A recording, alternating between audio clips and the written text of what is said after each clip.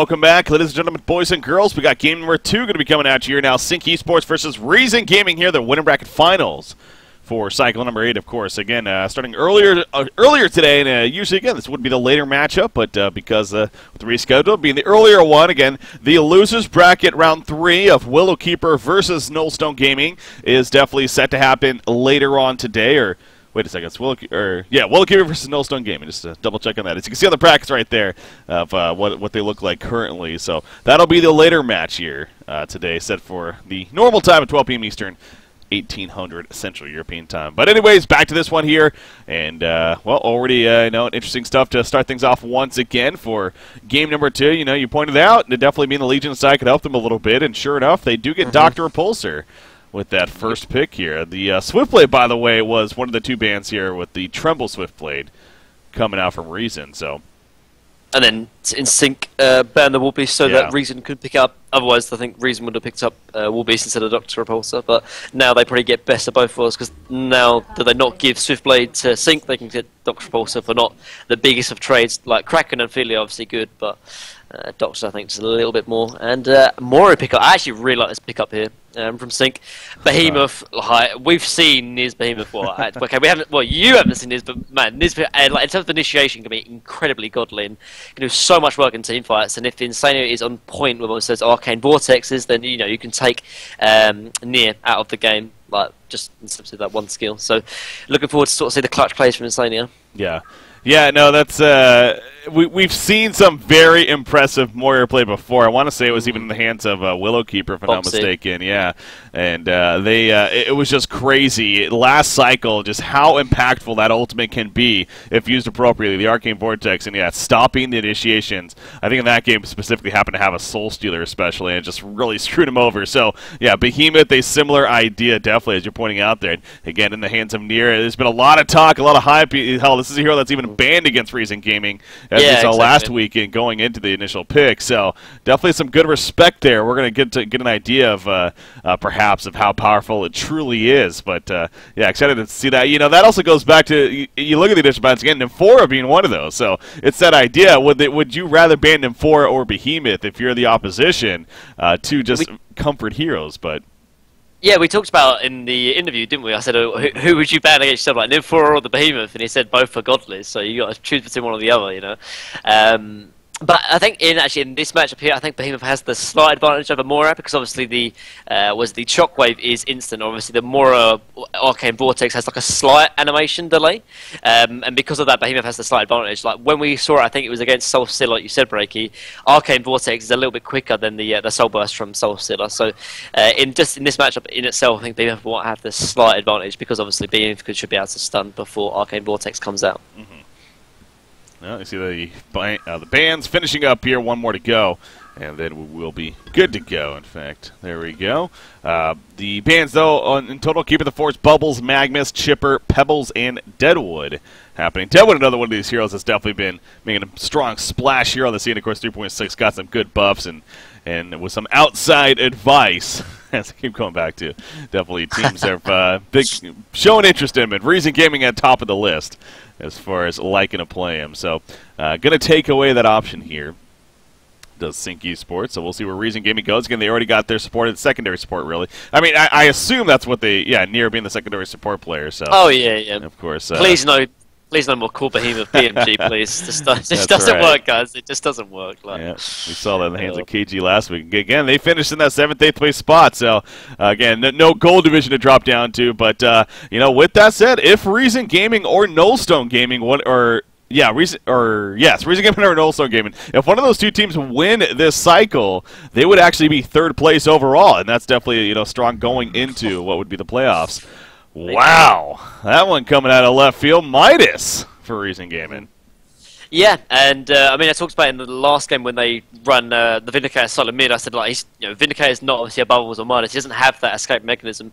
And Midas actually is a very, very good solo mid, like, because if he faces a 1v1, he still handles himself fine. And 1v2, I think arguably he handles himself even better, because he can trade harass very, very well with the supports and get a lot of last hits with the Q and W, which you would get anyway. So you'd prefer the enemy to try and lock you down with extra resources that you would normally get if they spent less resources on you, kind of thing. So 1v2, I think minus probably particularly in the middle role will work even better.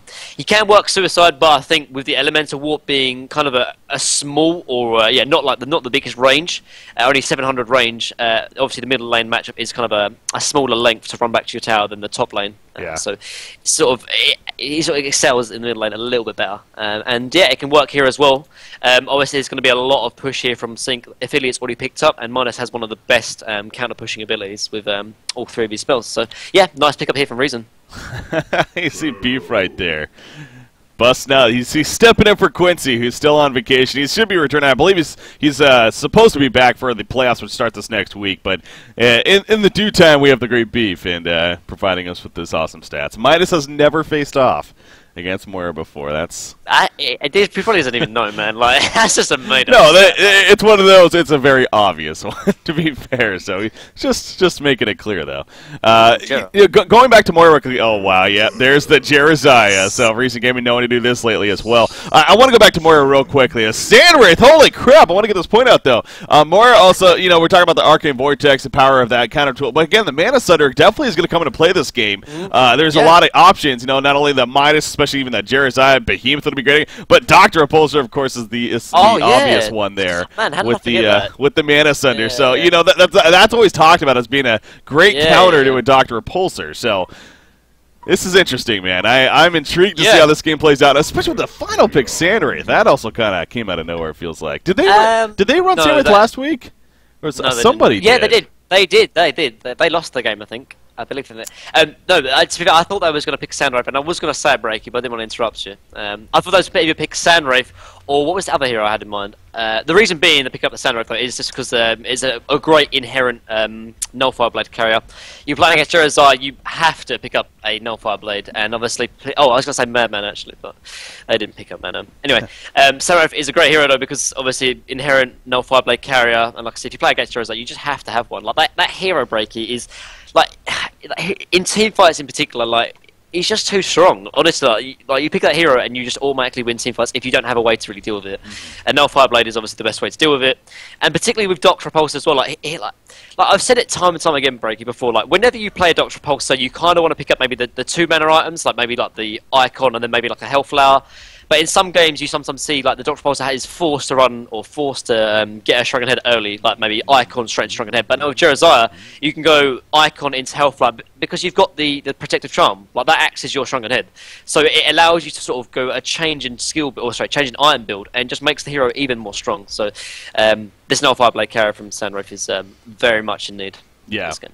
This honestly kind of just hit me, but you seen an Ophelia over here as well. Isn't there a creep? Like, I think it's the Vagabond Assassin that has a purge ability. It has the purge. So I wonder if that's even something. I mean, I know it doesn't have the most life. Like, it's very squishy. It has 200. Okay. It has 200 or 250, which is going to die to like one Fisher from Behemoth. Which is just like, so really, that's the one issue. I mean, it can work, and I think the only person I've seen do it was Jesse, but like that guy on Ophelia was like another level. So. But yeah, I don't know. It's just one of those things. It's like it's pretty doable, and I think I'd like to see it. Whether it works or not, I would like to see it, sort of see if it could work. But it's one of those things. It's more risky than having like a Skeleton King that goes through repel anyway. Yeah, for 1 second. That's true. But it's just one of those things. It's like it can pay off really well, or it can backfire because it's just going to die instantly. So, but I'd like to see it at least once to sort of see if it could work. So this Midas though, man, Midas being played by Embry here. Going to be interesting to see how he plays out. Now, top lane, you got Jerizaya. Obviously, some good harassment off the bat coming out from Moira. She did go the shard to Harkon first, so not going to be applying that mana burn necessarily in the early. But, I mean, Jerizaya, he's having to deal with this Moira quite a bit. She is a very effective babysit hero, I think you can safely say. She provides a good stun. She has some good solid range. What is it, 550? Yeah, so... good armor as well, 3.5, pretty decent, higher than Sandwraith for level 1. So, yeah, and the Shards of Harkon, as you said, is really good. And against like heroes like even Bubbles, for example, the Mana Sunder can do so much work. And I really like what Sync have done here with the lanes again. Like Sync, obviously in game 1 they had perfect lanes. In this game, I think they've set up their lanes perfectly as well. Because if Moira wasn't here, then should be mid. And like I said before, Midas is one of those heroes that I think excels 1v2 than he does 1v1. Because I think Midas would get the same farm whether he's 1v1 or 1v2, and so obviously you don't want to commit a resource when you're not shutting down the Midas. Whereas in this game, obviously, if he's not top, then Jerazai is going to be 1v1 against the Sandwraith, and Jerazai is incredibly strong 1v1 against melees in particular because of the inner liar. Whereas with Moira here, you know, he can sort of stack the pool, he can box out Jerazai and make sure he doesn't have a good time, and you know, give Sandwraith free farm, which is obviously good. So, yeah.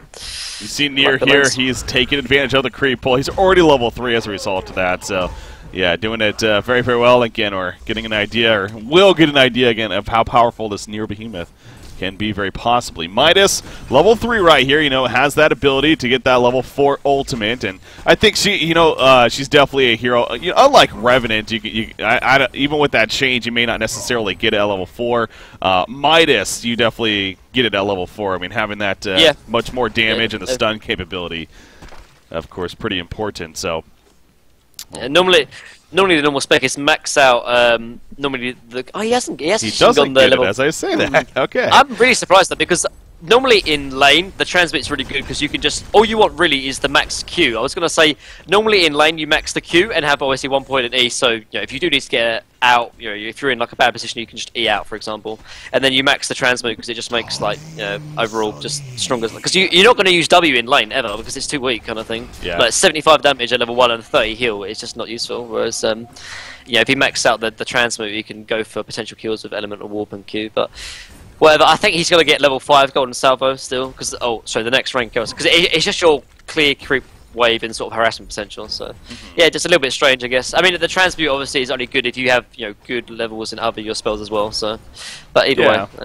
I think the ulti change was kind of good when you're playing support Midas, because obviously you can get it early enough and you get the stun, which as a support is really important early on levels. But yeah, I guess in a core you want to get later. Oh, top lane. Ephemeral Forge going to go behind Jerazai right there. The cutoff with the Skeleton King. They got a great angle on it. Will it be enough for the kill? Yes, it will. Zlap gets credit with the Bloodlust kill on Ophelia. So, yeah, you know, they tried it. They tried about a minute ago. They weren't able to do it. But it goes to show you, you know, the perseverance from Sync Esports. Like, you know, just because it didn't work the first time doesn't mean it won't work the second time. And just a good angles coming out from the great communication against Lab coming from the river that time instead of the lane. They get the kill. Immo Boy, though, picks up a kill on a Keizu at the bottom lane, and Glacius there to assist him. So quick counter kill shortly after that Bloodless kill went out from Ophelia right there. So well played. It was just same story. Both suicides overextended a little bit, and then Keizu just dropped to the combo from Dr. Pulsar and Glacius, really. Just simple as. Behemoth wasn't even involved in that engagement. But yeah. So, I mean, we haven't really talked too much about this second support Behemoth, but he's actually doing pretty decent. He's the same level as Ophelia, although he doesn't have the same GP miss because he obviously didn't get the kill, whereas Ophelia did. And whenever you run a secondary support, normally you always want to have the second supports having an impact on lane, whether they're roaming and ganking, or getting at least the same farm as the jungler. In this case, he's getting the same farm as jungler, so he doesn't really need to have an impact in the lane.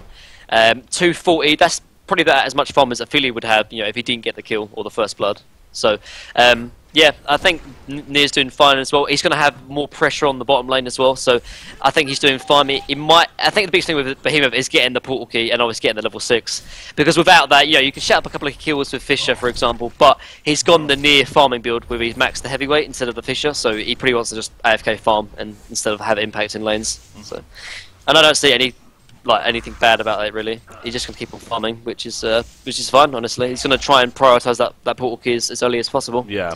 I don't see anything about that. It does take, you know, it's just a different way to play it for sure. I mean, this could most certainly, and it's safe to say again, he knows what he's doing on this here because you just hear so much about it. But it does take away from the scary presence of him setting up, you know, with the gank with that fissure stun as well. So sure, it still stuns quite effectively and still has a range, but you know, minimal damage as a result of being level 1 currently. So.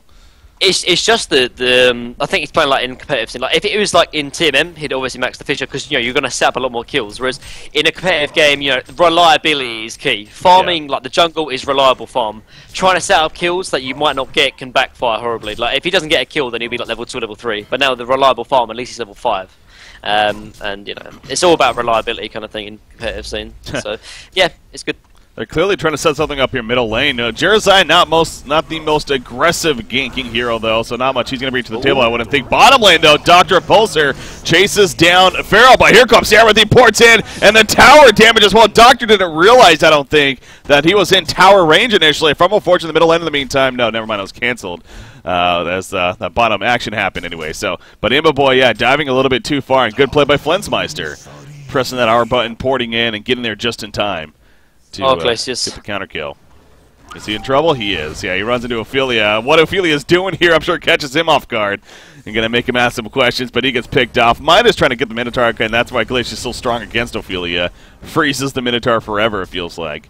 And eventually at least able to pick that off. But yeah, Zlap doing some good roam right here. And able to pick up a kill himself, basically, out of the solo Glacia. So you look at the GPM chart right now. Both Flensmeister and Mick a 400+ gold per minute at this point of the game. Again, not good news for a Reason game. It honestly feels like it's actually hasn't been too crazy, but Sync is just, I mean, they're up 3,000 gold and 2,000 experience. Only 7.5 in. They actually got a pretty significant lead here. Yeah, it's just that if you look at the CS as well, it's in favour of Sync, and they just get a little bit more out of the laning phase in terms of CS, or maybe a couple more kills.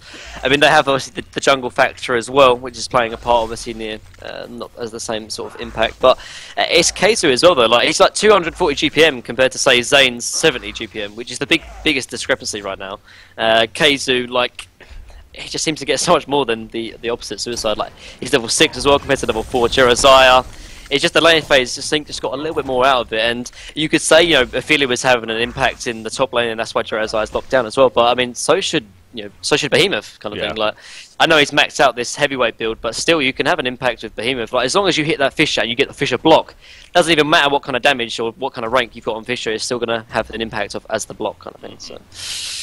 But I think Reason are okay in where they are in this position right now. Bray's got pretty decent farm near, obviously getting close to his portal key as well. He's probably going to have it at maybe 14, 15 minutes, and that's when they're going to start, taking team fights. And it's kind of thing with Jerizai, it doesn't matter what kind of farm you've got, as long as you can get like a high level with Protect Charm, and you get that Soul's Blessing off. Like, you've done your job. You don't need any more farm than that.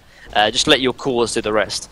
The one issue, obviously, is that for this Reason lineup, the one in terms of who's going to get all the sort of consistent, sustained damage is going to be this Doctor Repulsor. And although he's got good farm, he's still fighting against a Sand Wraith and a Kraken. And Midas is going to fall off eventually in the mid to late game. So they really need to steroid this Doctor Repulsor to have a big enough impact to sort of carry against two heroes here from Sync. Yeah.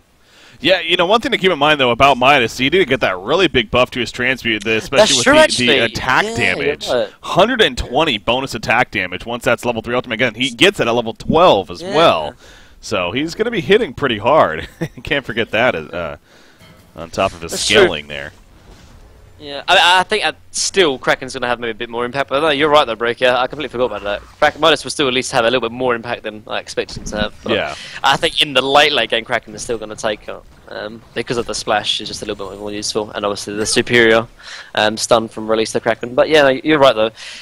Because Jerizai and Ophelia can almost sort of cancel each other out, because Ashley from Ophelia plus the Ophelia's heal is going to do the same as like a protective charm and inner light and Soul's Blessing. So it's going to come down to the cores eventually. Triple stack Ancients, at least Behemoth, that's what he's going for here. Going to do it successfully, it looks like. So what's going on? Oh, Doctor. Doctor? Oh, yeah, wow, at the bottom ruin. Didn't catch up on the minimap initially. Is he able to port out, though? Nope, Samwraith, nobody gets away just before. Samwraith actually ports in. The Desert's Curse is going to just miss as well. And Dr. Repulsor will ultimately get away. That was so close for Imba Boy, but in the end, he manages to ludicrous speed on out of there and survive. Yeah, Samwraith right there. He was probably hoping to catch him without mana, if anything, but also, yeah, pretty slow in terms of porting in on top of that initially. But Imba Boy survives, and that's the good thing for Reason Gaming here. Yeah, because, I mean, if you saw that mechanic right there, when Samwraith actually ulties, when Doctor is just running or he's standing at the same spot, the illusion from the Sandrive ulti will start hitting. But when Dr. Repulsor actually uses ludicrous speed, he comes in sort of this invulnerable state, and because of that, the illusions don't even start attacking him. So, like, Dr. Repulsor ultied like maybe 100 units, but the illusions sort of standed still because obviously, he didn't start. He stopped attacking him, and because of that, Sandrive sort of ported late and then just couldn't get the Q off and missed the kill, unfortunately. Yeah. Now they're collapsing onto this Pharaoh and Ophelia right here. Specifically, Ophelia actually caught out by herself. Behemoth charging in as well, throws out the fissure. Midas even joining the party, and he's the one that gets credit for the kill. In the end, they should get these creeps. I'm surprised Midas ran away initially. They might as well pick these off. Again, that's pretty important to take out Ophelia's creeps. They at least get 2 of them. The third one will survive, but overall, pretty good gank set up there as a team by Recent Gaming, and 4 heroes ultimately going there. Jeraziah, the only one not there. He hits level 6 in the process, though. Behemoth is getting close. 1650 gold saved up at 11.5 minutes in right here. So he's going to have a portal key, and ideally in the next minute or so. And we'll see what impact he's truly going to have. Because, again, I think Recent Gaming, they're going to really need to start to make things happen here sooner than later. Because the golden experience continues to get higher and higher for Sync Esports at this time, specifically in the hands of Kraken, and especially that Santa Wraith, and that's where it's really scary on top of things. 2,900 gold saved. I mean, so do you think it is going to be a first item Null Fireblade, or is he going maybe the Mock here with the way he saved up gold? I don't think this is the game for Mock though, like, because I think Sync's sort of game plan is, you know, pick up the portal key on Kraken, pick up the Astrolabe on Ophelia, which they both got, and just start pushing down towers before maybe Behemoth gets portal key, and then, you know, start taking team fights. And Mock is going to do absolutely nothing for them unless they want to take it late. Like, if they're really that scared of the team fight potential from Behemoth and Jeraziah, then I think Mock might be a good game plan though. I'm just assuming the game plan here from Sync is start grouping up and pushing, but they might respect the Behemoth portal key and the Jeraziah team fight to be too strong, and maybe Sync is going to go Mock. If they are going to take it late, Mock will be the best choice though, because it's going to increase his fireman and obviously his carry potential by quite a bit. But then obviously it's going to rely on Sync as a team to play a little bit differently, if that is the case. But I think that it might be the best decision though, because like Behemoth picking up a portal key could completely surprise Sync, and if they lose that team fight, then, you know, in Reason are probably most likely in control of the game, and then, you know, then it's Reason's turn to start, you know, making the plays happen, for example. So from what I can see, like, I'd assume Santa Wraith is going to pick up his Mock actually. Yeah. So, yeah, I guess they don't want to start team fighting, because no way would they pick up Mock and then start team fighting, because Santa Wraith is just going to die like instantly to the Behemoth or to the Midas. So, yeah.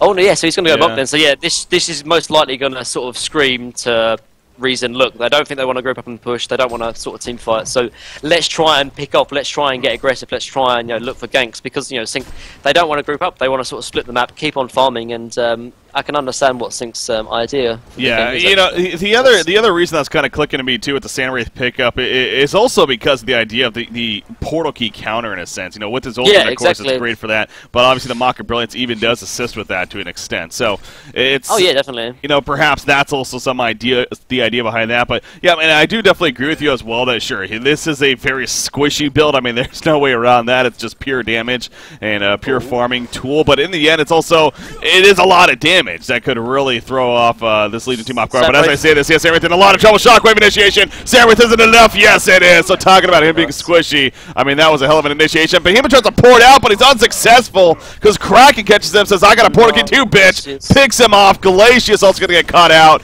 and he too will fall. So it was a pretty initiation. I mean, still pretty worth it, sure, but they do lose Behemoth and Glacius as a result of that. I think Charlie was just a little bit too slow. Like, I think you have to realize, okay, Behemoth is dead, I'm just going to get out as well. But now that they lose Glacius as well, and Reason would be happy with a Behemoth for a Sand Wraith, without a doubt. But like, you have to realize, like, you're playing against a Pharaoh as well. Like, Pharaoh and Bubbles are the two best counter initiators in the game. So if you go for a gank near the team on tower, you have to expect you're going to lose someone. You know, you blow Behemoth portal key. Like, Behemoth's got his portal key. He just, like, uses ultimate. Like, he doesn't care if he dies. But then you lose Glacius as well, and then it makes that trade a little worse in that respect. I think they're still happy, but obviously they killed him before sort of a high. Middle lane though. Middle lane, jump on to Dr. Pulse right there. Ophelia trying to assist in time, cannot, however. As a ludicrous speed away, going to be fine. You look at this, though, Moira porting in with that. It gets the actually ultimate off in the Arcane Vortex. And will they be able to follow up on it? No, they will not. They got a little too scared right there. It looks like Midas jumps in, puts the stun on a Kraken. The Behemoth Fissure in front, and down goes Kraken. So you can tell Sync Esports was second-guessing themselves right there, and for good reason. They lose both the Kraken and Ophelia, obviously, from earlier, so all of a sudden, Recent Gaming getting some big pickoffs. Again, Behemoth's portal key is definitely having an impact here. Oh, that's definitely. what you like to see. And I love what Reason are doing as well, but they're trying to force. Oh my god, they're going in as well. They're going to catch Moira, yeah. Oh, they don't see her. She was in the trees right there, and again Behemoth's going to get caught out.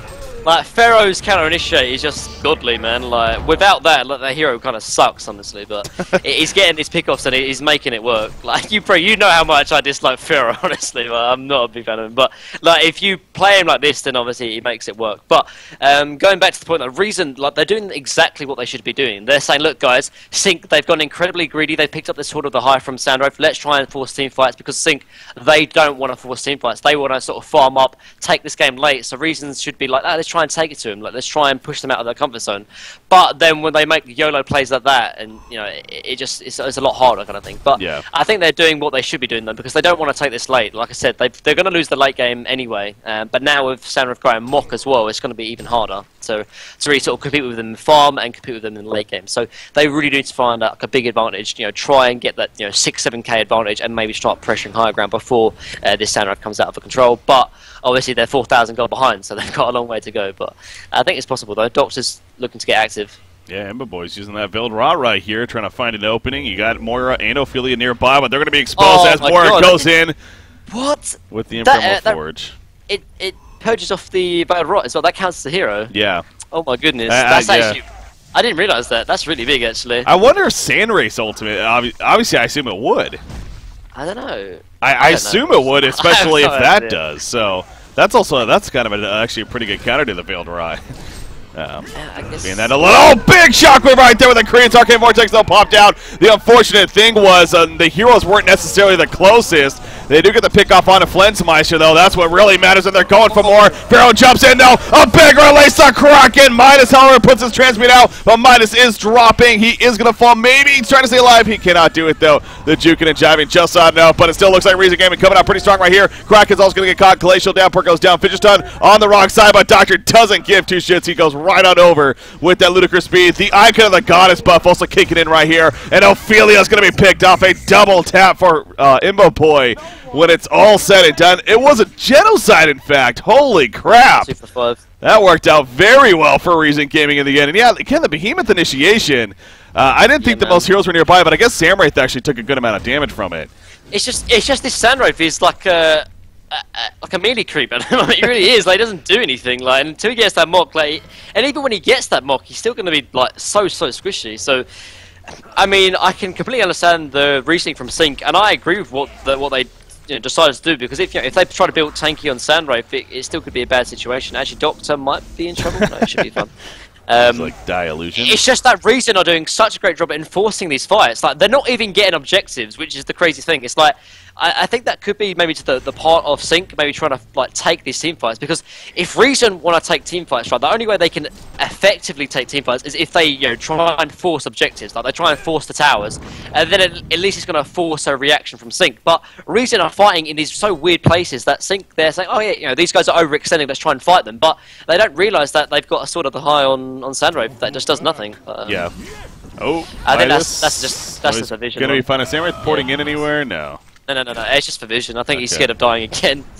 Yeah, but yeah, it's just that Reason are doing a really good job of trying to take these team fights where Sync are just not ready to fight at the moment. They need at least Shrunken Head on Sandrive, as well as its Mock, and he's neither either. So yeah, you look at Midas here. Again, has that portal key, another 1,900 gold saved up, make it 2,000 plus. He's finishing off the Ancient, so intrigued. I mean, this is a hero that actually, something like a Spell Shards, I don't think would be out of the question, honestly. Behemoth, by the way. Moira, you are in a lot of trouble. Behemoth is right on top.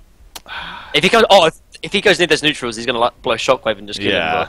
Oh, no, he's not going to follow him, though. He's going to keep scouting things out. Imp is how much longer? Yeah, he's going to do it. Please do it. Oh, that would be big. Before they die, though. Before they die. Yeah, there we go. Will it be enough to him? I don't know if it will be. A couple of creeps were dead before. Right. Yeah. And now Behemoth is in trouble. Sandwraith. Maybe not, actually. Sandwraith actually got on out of there, but here comes Pharaoh. No, cuts him off. That was so... I think he should have portal keyed, because I think at least 7 or 8 creeps died beforehand. Yeah.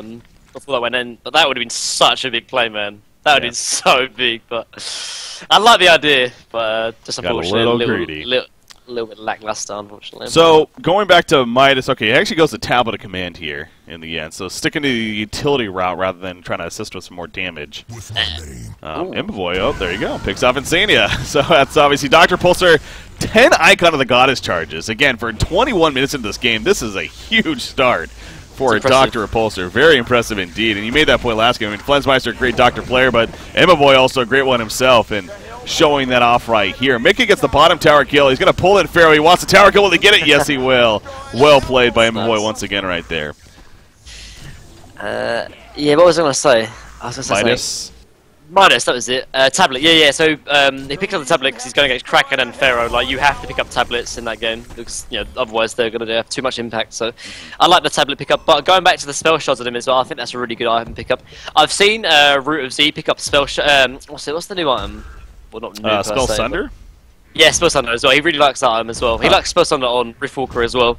I think like he did the math on it, and apparently it does like 3 or 4% more damage than Spell Shards. So I don't know. I don't actually know that, but took time. Is there any hero there? No, those are just illusions. I was gonna say, am I missing something? But Glacius, meanwhile, he catches somebody off. Pharaoh off to the side, puts the freeze on. Now Behemoth did just use his portal key, so. Going to wait a couple more seconds here. 8 more seconds on the Shockwave, by the way. So they're definitely in pretty good position to fight. Dr. Pulsar also coming back in. He's got some good vision, though, here from Sync Esports. Moira even going in with that Ephemeral Forge LE. He's going to scout it out. Yeah, again, that exposes, as we see right there, Glacius. That's a really good hero, actually. It's a very good hero against Villadra, and many reasons in general. Yeah, I think teams might be realizing that more and more here as things move on. So. Ooh, strong at it on Kraken. This might be the time where Sync actually going to try and start taking team fights. Yeah. Because Hellflower also just finished on Pharaoh, by the way. Okay. That's going to be really useful against Dr. Repulsor. I think Sync are ready to fight right now because Kraken, when he has that strong head, there's nothing that Reason can do to stop him. Like, all the damage here from Reason is magical. All of it is magical. Yeah. And obviously Dr. Repulsor, if he gets Hellflower from Pharaoh as well, he's going to die. Like, if he doesn't have the protective charm. So. Yeah, this, without a doubt, Reason can't go high ground, though, now. They might be able to force a tier 2, but I think Sync will even defend that, though. And I think if Sync can survive the next 10 minutes, I think they will be fine in this game, because Sandwraith is going to get too big. Reason had an opportunity, but I don't think they've secured enough of a lead to really have an impact. We'll have to wait and see. Oh! Pharaoh swing and a miss right there against trying to jump in. Now Behemoth, nice protective charm though comes out just prior. Sandwraith, is he can actually port it in? He does. He goes on a Behemoth, trying to chase him down. Doesn't have an fire blade though. Yeah, but he's going to be able to port a keyway. Will it be enough? Yes, it will! Oh my god! The release of Kraken was a perfect placement, but it just didn't go off in time. And Behemoth makes the escape right there. So well played by Nier, able to get away with that portal key use, and apparently need a toilet break after that one. Maybe too close for comfort there. That was actually pretty crazy, actually. So what happened is Jerezia protective charm the Behemoth, and then Sandwraith actually sort of Desert's cursed him, but obviously he didn't know damage because it was magic, and then he was able to get his portal key off. So I thought he was for sure dead there, but Jerezia as well was just making plays. That they were. So here we got about 23.5 minutes in, 12-9 hero code advantage in favor of Reason, and they got the golden experience lead too. So yeah, I definitely understand what you're saying about needing, about 10 more minutes maybe. It keeps the farm going on Sandwraith. Sync is going to actually overall be in a pretty good spot, but Reason Gaming definitely has a lot of momentum themselves. They're going to have their own Hellflower on Dr. Repulsor, and he's a hero that continues to snowball most certainly. Midas also, we're going to get some really strong answers as far as what kind of impact is Midas going to have in a mid-tier to late-tier game perhaps, as this game continues to pick up again. He's farming very well, 417 gold per minute currently, as he has another 2,400 gold saved up. So again, with the tablet, understandable as you pointed out, but where does he go from here? You talked about possibilities of Spell Sunder, Spell Shards. I mean, yeah, I mean, I can't remember exactly what the math was, but I think I remember Root or Fusen saying something like if they have like 1,500 HP or over 1,500 HP, like it does like 3 or 4% more damage than Spell Shards would, like, because it depends on the current HP kind of thing. I don't actually know the exact math, but I remember them saying kind of it, and that's why it always goes on Riftwalker as well. It really does like the item as well. But again, the problem is, I mentioned it before though, is that this recent draft is incredibly magic damage oriented, and obviously Strong is now on Kraken. Sandwraith is eventually going to go for one as well, and then what do they have to offer? Like, I mean, I've never seen Midas do this kind of weird build, but I mean, if you think about it, though, obviously we talked about the 120 bonus attack damage now, and it's all attacks with people that are affected by the Midas touch. Like, you could even think about going like Saint. I mean, he's a strength hero as well. Like, you could even go like Insanitarius, Elder Parasite. Because I think honestly, like, it sounds incredibly troll, right? And it probably is, but if you think about it, though, obviously with the attack damage or the bonus attack damage now, and him being a strength hero and he got those recent buffs, like, I think they're just going to lack a lot of physical damage because none of them offer it until Doctor gets like 6 slots. So I think there is something to what you're saying. Honestly, big shockwave initiation once again catches both, and both Pharaoh and Ophelia die right off the bat. Kraken comes in, but he's way too late. Soul's Blessing already used. Kraken gonna get away now after popping his shrunken head, though, and that's gonna be dangerous for Sync Esports because this could be a free tower push, and that was without Dr. Repulsor, who's just pushing in the bottom lane, gonna get the free tower kill. These shockwave jumps, man, again, where we've heard so much about this near behemoth, but he's showing why there's been so much talk and even bans against this behemoth. Definitely this game. 3-3-7, not the sexiest stat line, but he's had 2 huge initiations so far in what's still kind of an earlier on game. So another tower goes down. They're even going to possibly get a 3rd one here.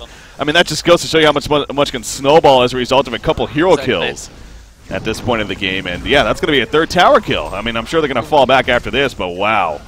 A lot of momentum for Reason. Uh-oh. Oh, Kraken is thinking about it? Ephemeral Forge, here we go. Arcane Vortex. No, she goes out. Oh, she got it off just before. Samwraith, he does pop the illusions. Will he go and release Kraken right on top of it? Dr. Pulsar able to get away, though. Glacius and Behemoth, however, will be picked off. I think the rest should be fine, though. So they do get a couple of casualties. But Reason Gaming still ultimately pretty happy with what happened right there. They did get credit for the tower kill as well. I mean, they're still chasing, but I don't know. I mean, Doctor, of course, he should be fine. He should use his Qs to stop the portal key from Kraken, because Kraken's got it up in one second. Yeah. Good to go. JK. Yeah, good team fight from Sync as well. They obviously realised that Soul's Blessing and Shockwave was down, so they were like, yeah, let's just try and take a team fight. I think if Reason got that team fight unhinged, I think they would have been in a very good position because they would have had maybe 8-9k advantage, and that's where I think actually they might be able to take it. But now Sync are taking Roshan, Kongor. This is going to be actually a big deal because Sandwraith doesn't have his strong head just yet, or he will actually have it after this. But now I think Sandwraith is going to be in a very, very nice situation right now. And Reason, I don't think they can kill Sandwraith twice now after his strong head because they have so much magic damage, and after the strong head, like it's going to do nothing to Sandwraith eventually. That's going to be a free Conger kill. So yeah, Sync Esports able to capitalize in the end of ultimately how good of a fight that was for Reason Gaming, and definitely getting a token alive. Pretty big deal, and they catch Dr. Pulsar as well now. He's Hellflowered, so he's in a lot of trouble. They can't get there in time, though. That's definitely a downside of Pharaoh at the same time. He's great at jumping in like that, but his team doesn't have the reach a lot of the time, as we kind of saw right there, as he does. So. Yeah, well, there you go. Back to being trash once again. No, no, I'm joking. But yeah.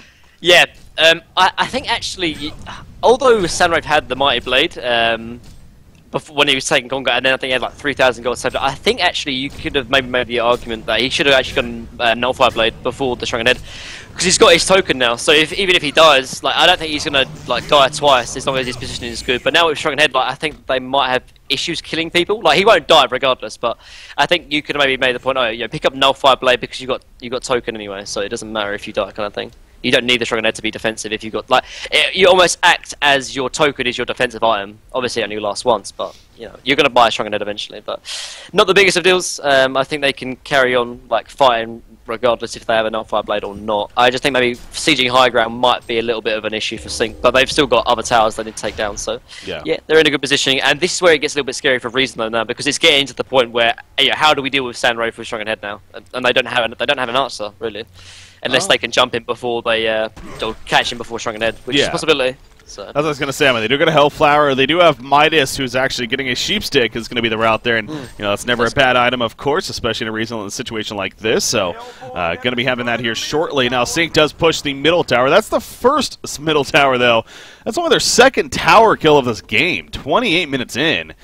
Sync Esports only has 2 tower kills. That's pretty crazy in itself. Samwraith is he porting it somewhere? He is. They catch both Behemoth and Midas. Will they be able to chase them down? The question now. Nice transmute from Midas. Going to at least get him out. No. Release the Kraken hits, and he does fall. Behemoth, on the other hand, he should be fine. Yeah, they're not even going to chase him down. They figure he's already out of there, so he's going to be good to go. But Midas goes down, and this is now going to be a top tower push coming out from Sync Esports right here. And they're probably going to take the top tier 2 most likely as well, because Midas won't be. They don't think they want to use a buyback. Although they did force a reaction out from Sync. Yeah, so it was only Mora and Pharaoh, I guess. So I think Sink can probably take his tower top. Oh no, they're going to back off. So actually, yeah, just nice split pushing there by Imberboy, actually. Forced out 2 TPs from mid, so defended their tier 2 tower because of that sort of little bit of a split push there from Imberboy. So nice play. He's going initially mid, actually. Oh my god. Holy crap, look at that damage initially. Arcane Vortex going to be used, though. Will save Pharaoh. Saved it. And going to be fine, but will it be enough? No, but about another huge shockwave catches Pharaoh off guard. Mora's barely alive. Will stay alive in the end. Doctor thought about it. You know he did, especially with that double damage rune, but did not want to risk it either. So they're happy with the 1 kill. Again, as pretty as that shockwave was, it just pretty much guaranteed the Pharaoh kill. And not much else in the end. So they get another kill, though, and back to farm we go, it looks like. But you do look back at the Sand Wraith. Token alive for about 1:45 remaining now, so they might not necessarily be able to use this token the most aggressively here with that said, but yeah, just having it, though, is good for them. He goes an Ice Brand, by the way, not usually a fan favorite.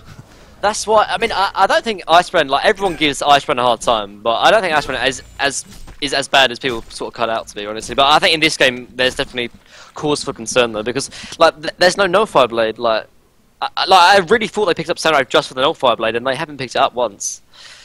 Maybe they're scared that Sand Wraith is going to get bursted down. Oh, Sand Wraith comes out. Yes, he is. Behemoth gets caught by the Mana Center, but he's able to port out and will survive in the end. So, not the biggest deal right there. Getting away middle lane, Midas. No, he's got a portal key, and he's going to be able to use it in time. So, yeah, Sand Wraith trying to use this ultimate aggressively. Can't really do so, though, as they're just a little too quick, it seems like. You're on the recent side. But, yeah. So I guess they're kind of scared of Sand Wraith dying. Oh my god, they're going to get... Charge actually missed initially on a Glacius, however the splash attack proves to be too much in the end, and they will get the kills. So yeah, Sink keeping it going, but now Dr. Pulsar flies in. He catches Mora pretty easy right there, but at one cost, Pharaoh never hit the creeps. The Mummy Walls goes off though. He has a charm, however. Hellflower is applied. He's pulling him in. Release Kraken comes out. Can he get away? He's actually just holding his ground. He could use Ludicrous Speed. He's going to use it right there to chase him down, and down goes Pharaoh. In the background, Sand Wraith, he may end up falling. He will. He had the token though. Going to come right back up, of course, and now Dr. Pulsar might need to be a little careful. However, he has a hat trick in the background, picks off Kraken, and he should be fine now. In fact, he may go for another kill. Ophelia runs right into him. He pulls him in. Down goes Ophelia. A quad kill. Oh, we're going to see even more than this. Sand Wraith, he's chasing out with the shrunken head.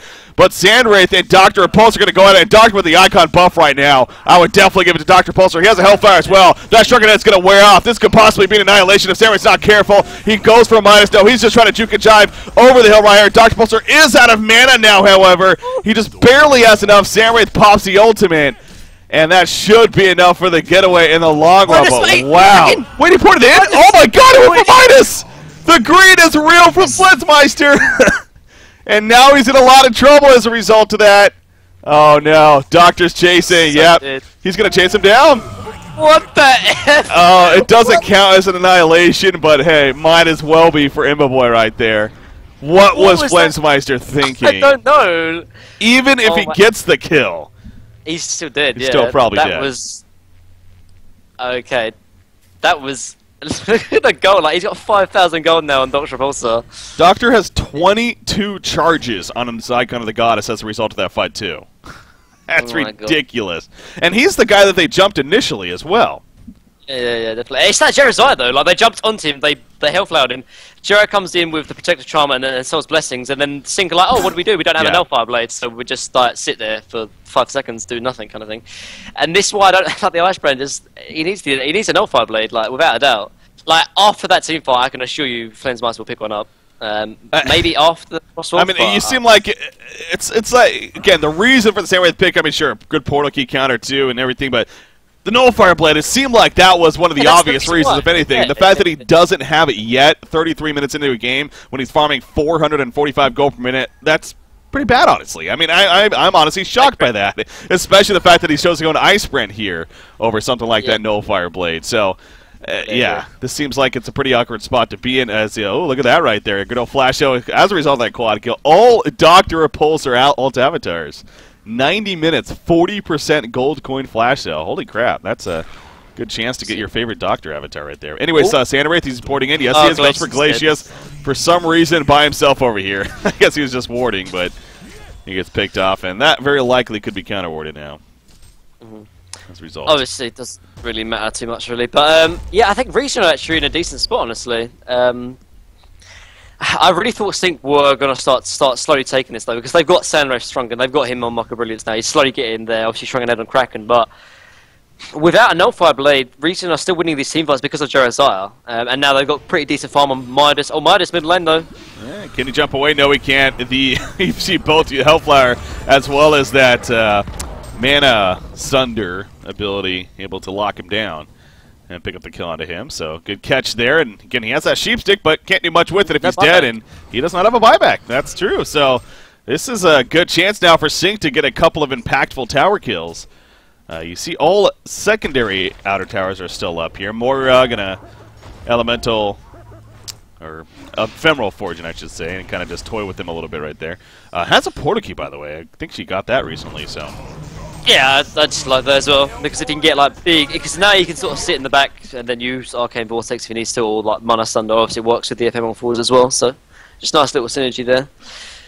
So that one pick-off lost them 2 towers. They won't lose high ground though, because Midas will be up in time.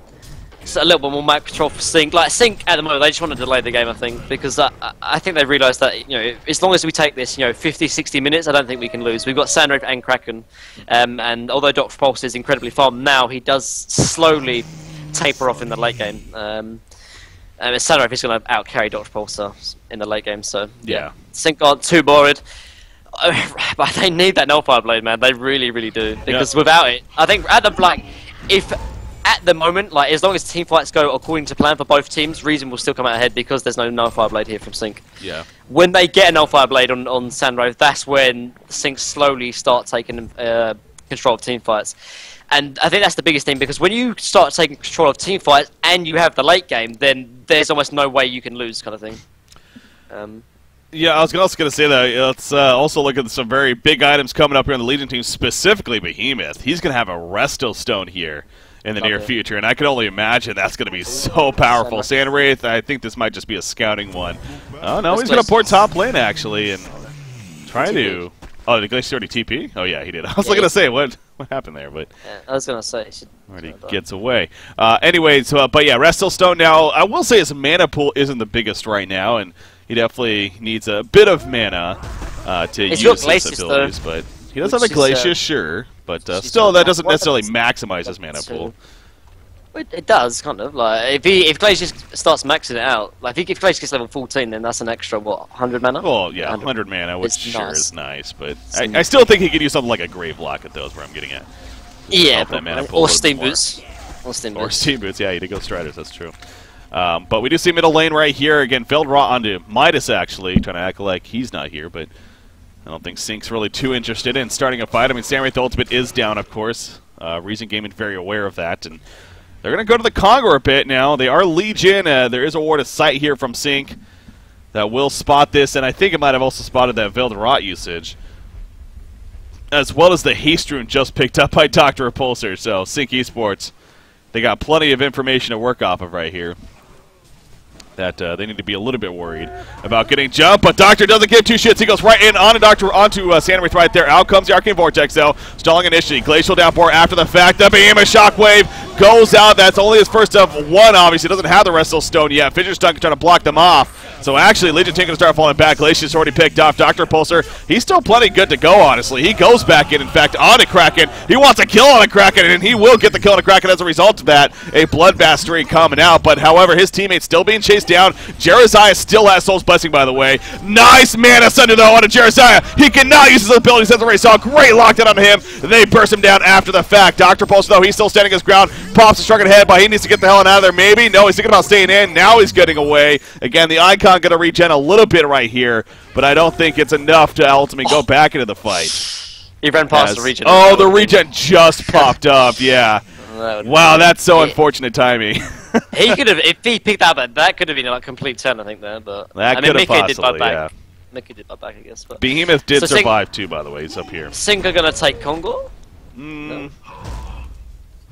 I'm surprised. I thought they would. I guess Doctor's still up, I guess. So. Yeah, I mean, I think the reason why that team fight went so well, though, is that they killed Jeremiah without him using a good Protective Charm or Soul's Blessing. Because of that, obviously, they won the team fight because they still don't have a Nullfire Blade. So, yeah, I think they're still doing it. But you start to slowly see though that Dr. Repulsor, like when they've got the Shrunken Heads up and when they're going right click to toe to toe, like Sandwraith and Dr. Repulsor, Sandwraith is still doing a lot of damage though. Like Sandwraith only 200 damage right now, and Dr. Sage did a lot more right click damage than him. But it's obviously the Dissipate and the Deserted, and obviously Sandwraith having high attack speed. It's just slowly becoming a factor. It's fine now, but when Sandwraith gets 6 slotted, that's when obviously it gets a little bit scary. Because at the moment, like Doctor is like a full item ahead of Sandwraith, but obviously when it gets into the late game, they're both going to be equal. So, you know, scary news. So, Frost's Skull is finished on Sandwraith. So again, he still insists on prioritizing that, finishing it up. Again, it does bulk him up quite a bit, and it is a solid item, but it does mean that Nullfire Blade is going to be that much more delayed, which we still expect again. It's just hard to believe that they're not going to get a Nullfire Blade against Jeremiah here. But he has to get one next, though, like without a doubt. If he doesn't get one, I'm going to be completely muzzled. But yeah, I do understand the Frostwolf Skull pickup though, because although he's got Shrunken Head, oh my god, bottom lane. Pharaoh? Jump. Pharaoh, he's in trouble. Hellflower coming out. Dr. Pulsar used a lot of mana to get here, but it's enough mana to insist on getting the kill. How many 28 charges now on that icon. I cannot stress how crazy that is for a real game. I mean, mid-wars would be one thing, but this is a winner bracket finals match for Cycle 8 Diamond Division, and he has 28 charges on that freaking icon of the goddess. That is crazy. And now they're going for Kongor. You see Sandwraith. I don't know if he's going to pour it in, just more so for scouting. Yeah, he's thinking about he's top. Not going to do it, though. However, Moira goes in. No, that's just the illusion. And just scaring them off. It's tough as reason there to really understand if they're actually going in or not. It's just so chaotic. But in the end, they realize they're not, and back to Kongor they go. Okay, so they're going to pick Kongor. This is token on Doctor. Is this Bananas as well? Well, no. I think this is the second Kongor, if I'm not mistaken. Pharaoh's up in Sensei. They're killing this quite slowly. They have a very full Behemoth poured it back to stop the top push, and they've been going back. They're not really fully committing. They're in. Dr. Pulsar, he jumps Moira right off the bat. That wasn't real Moira. She goes down. Kraken, however, gets the counter kill on Jeremiah there, and now back on the Kraken though. Dr. Pulsar goes in and Kraken falls. Dr. Pulsar just too strong, man. He is just way too strong right now, and especially with no Sandwraith initiation, they can't do much about that. So. They're having trouble killing Doctor once, like with 2 is. This is such a big token now for Doctor, because now they actually have ways of sieging the high ground. And although they're doing okay, because it's getting to the mid, it's probably like the mid-ish late game right now. But I still think reason they do need to somewhat try and pressure Sink Space at least, because they cannot really take when Samurai picks up a Nullfire Blade, these team fights I think are going to be completely different. I really do believe so. So I think reason they need to push, they need to try and force an advantage while they have it. You got Sandwraith, the Sheepstick right away, and he has a Fossil Skull, remember, as well as a Shrunken Head, but he can't use it right now. Shockwave in the background, locked in Ophelia. Will he get a heal? Purge off? No, Sandwraith, he ports, but he does stay alive, actually. The port back from Ophelia. It will ultimately save him. They got the kill on a Behemoth now, and Dr. Pulsar, he's going to try to get on out of there, which, again, he should be able to do. As he is losing mana, though, Midas in the background, he's needing to continue to get away with the Elemental Warp. Chase, though, from Moira. Puts the stuns on him with the Shard to Harkon as well as the mana burn, and down they both go into Glacius and Midas. So, a couple of really big kills right there. Mickey did have to use a second and final buyback. Sandwraith, I mean, the fact that he lived, that was a huge purge from Ophelia, or I should say a port back from Ophelia. No buyback on Behemoth. This, I guess they're fighting against Token Doctor Repulsor though. So yeah, they're going to back off. It's probably the wise decision. Risky. Yeah, I think this game has been back and forth. Like, I've been like, oh yeah, Reason are going to take this game. Oh no, Singer's going to take this game. Yeah. It's still down to this that I'm not sure. Like really, I still think Reason. I think they need to make some kind of objective, or take some kind of objective with this token though, because I think after the next token falls down, Singer are going to be in a position where they're going to start taking these team fights, because Nullfire Blade should be up on Sandwraith by that time. Kraken looking towards go to his demonic breastplate, and Dr. Repulsor. Although he's doing a lot of work now, the right-click potential and the late game, I don't see Sync losing it, honestly, unless Reason are really far ahead and they don't have any objective to sort of... Yeah, I mean, you can argue all about the late game, honestly, in the end, as far as like lineups and whatnot. Pharaoh, by the way, that protective melody It's like, or the charm, I should say. He's like, what do you do against it? You really can't do much in that case. So, easy kill for Dr. Pulsar. But again, though, you can argue about that all you want. Yeah, I think it's on paper, sure. A late game definitely in favor of the Hellborn team, especially with the Wraith. But execution is what it really comes down to. Having a hero like Jerizaiah as well. Is Samwraith going somewhere? No, he's just harassing. Having a hero like Jerizaiah as well, especially when you still don't have a Nullfire Blade, is a very impactful hero all throughout the game. Even with Nullfire Blade, he's still very impactful. So I think it's safe to say this is going to be a game of execution here, more so than what on paper it says. So. And also, like, Dr. Pulsar is obviously completely useless with Shrunken Heads, or when the enemy team has Shrunken Heads, but Kraken only has 6 seconds Shrunken Head now, and Seraph only has 7 seconds. After that team fight, that's Dr. Pulsar's team fight to be won kind of thing. Like, he can have his way with Sandwraith and Kraken. So really, Sync, they need to finish the team fights quick and fast. Sandwraith jumped once again off the bat. Will they have the counter play? There comes the Storm Spirit. Hellflower is up. Behemoth, he's waiting. A port back on to Sandwraith. Dr. Stone flying in. He stuns right there. Gets a kill on a field. Look at Dr. Pulsar flying around left and right. 38 charges on that icon of the goddess. That is ridiculous.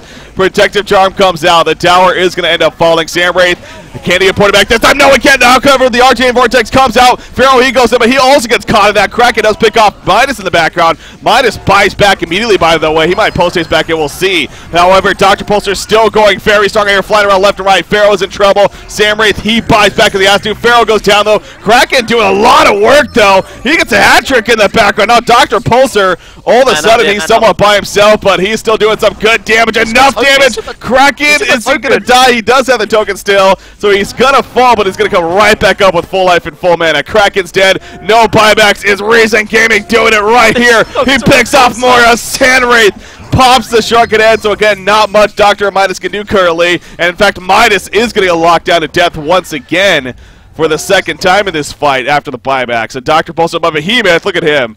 He's waiting patiently. He has a Resto Stone still. He's going to be going in. Resto Stone, the Fissure Stone. He's not going to shock him. Just he's out of mana action. The Mana Sunder comes out. He can do it now. No, he cannot. And down goes Behemoth. He should have done it prior to going in, so he can press R initially. He did not, though. And now Dr. Pulsar is by himself once again. 44 charges on that icon. He wants it. Oh, the Mana Sunder! Oh, this is big. He pops the Shrunken Head. But is Emma Boy really going to get caught out here? Okay, there we go with the initial. The catch over the Wrath of Pharaoh. Is he going to end up falling? In comes Jerizaiah's World Glacius. The Hail Bomb. The bait's real. Sandwraith getting turned. Sandwraith is going to fall. Pharaoh's going to fall. What a bait. An immortal streak for Emma Boy. Double tap to finish it off. Oh my God. What a finish. Dr. Repulsor is off the charts right now. This is the craziest Doctor game. This is why you first picked This is why you first picked Doxa. 23, 1, and 8. That has to be one of the greatest stat lines we've seen ever in On Tour. Holy crap. What is this game breaker? I don't even know. He's going to catch Kraken here as well. Is this going to be another kill? Arcane Vortex comes out. How is this fight still not ended? It feels like it's been going on for an hour now. Dr. Repulsor, he's putting some good damage into Kraken. Can he charge away in time? He should be able to, maybe. Oh, barely alive. The Shrunken Head, of course, saving the day as well. But now Dr. Pulsar, did he finally overcommit? He might have finally done it. Out comes the Mana Rift, or whatever it's called, the Mana Burn. Down he finally goes. And honestly, that's a big kill. Because, I mean, sure he has, he doesn't even have buyback.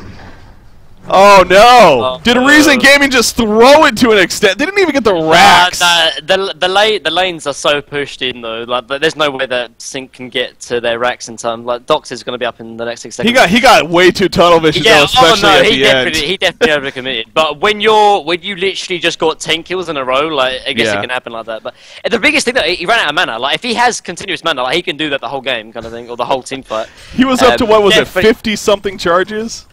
God. I don't know, man. Man, he has 42 charges now. Like, and the max you lose is 8, I think. So he had 50. I believe the max he loses is 8. Yeah, so 50 charges he had before he died right there. Oh my gosh.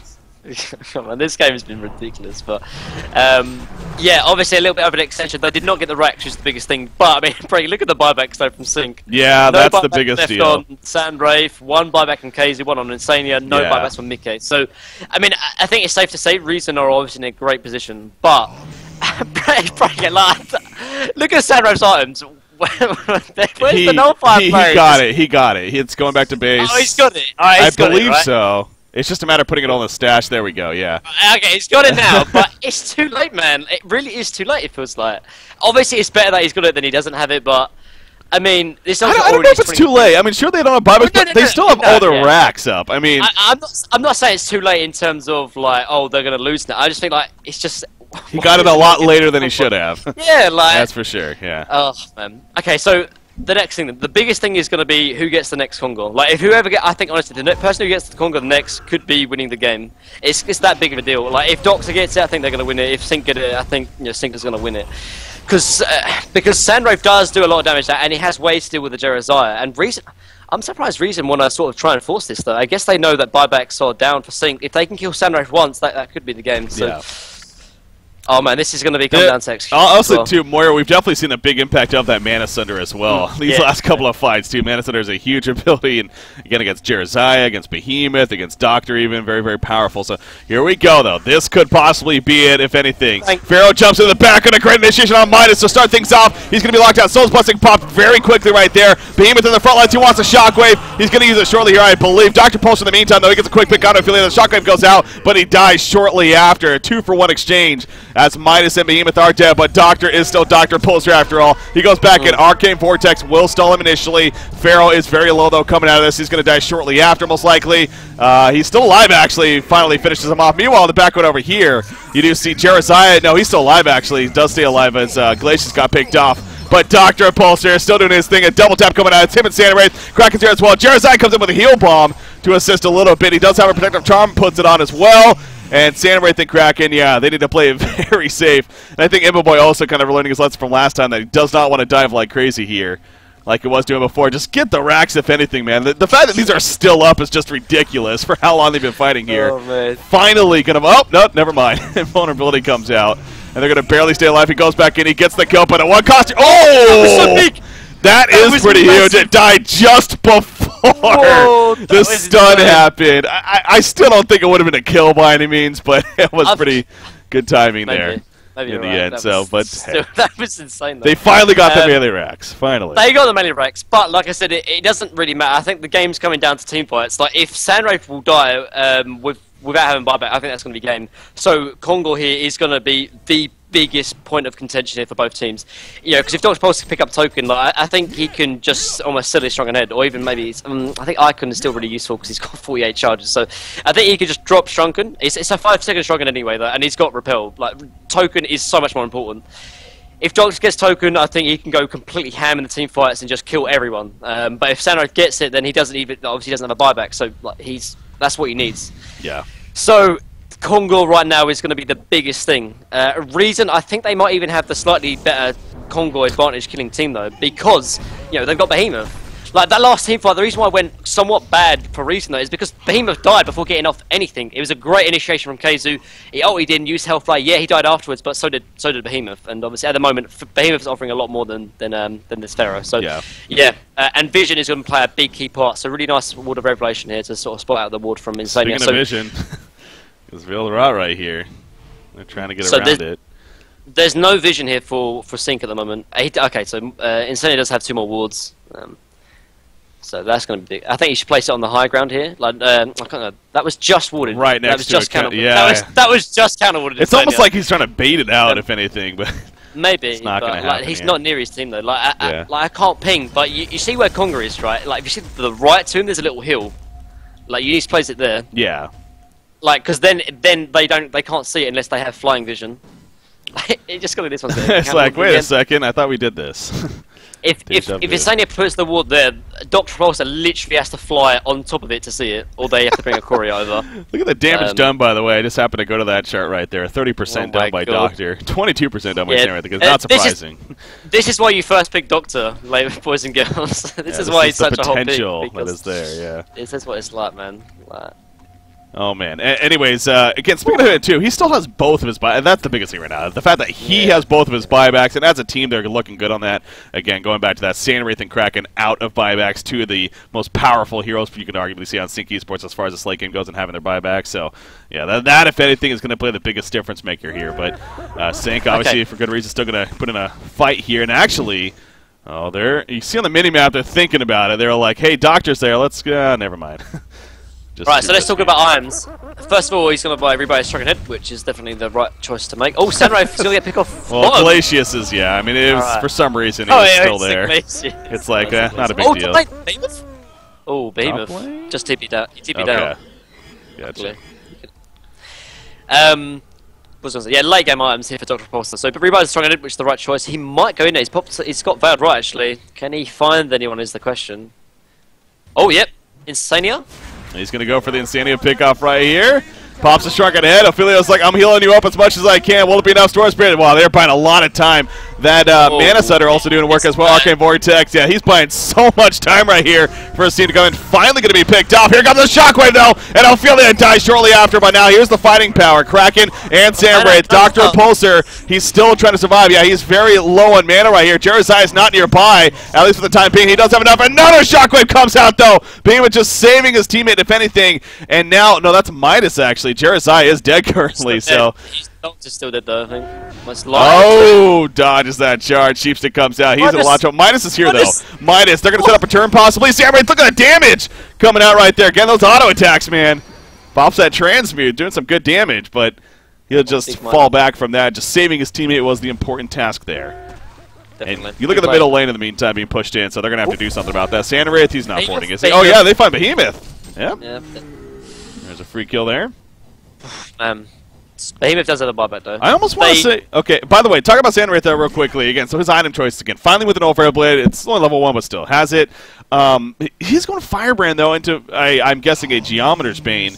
I honestly think, though, a Brutalizer makes just so much more sense here. They need that lockdown, I feel like. In fact, Kraken gets one himself as I say that. So at least they have that. But, yeah, Brutalizer also on Sandwraith I think wouldn't be the worst idea. But choosing to go the Geometer's Bane, though, here.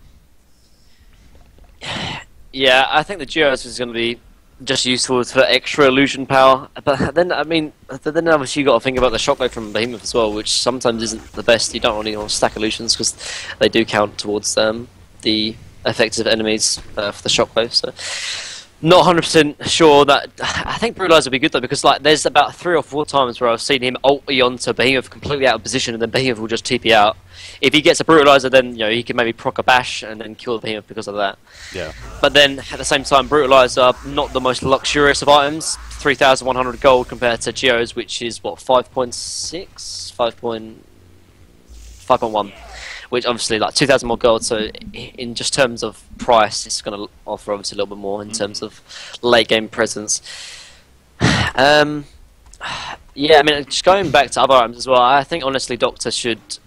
Sell the icon and maybe go Harkon's Blade, honestly, because the strongers now are what 5 seconds on Kraken, 5 seconds on Sandwraith as well, and they do not have the farm to rebuy their Shrunken Heads. So I think Harkon's could actually play a big part in it. I mean, his regen won't be exactly the same, but in terms of raw damage, that's what he can dish out in terms of who Dr. Repulsor?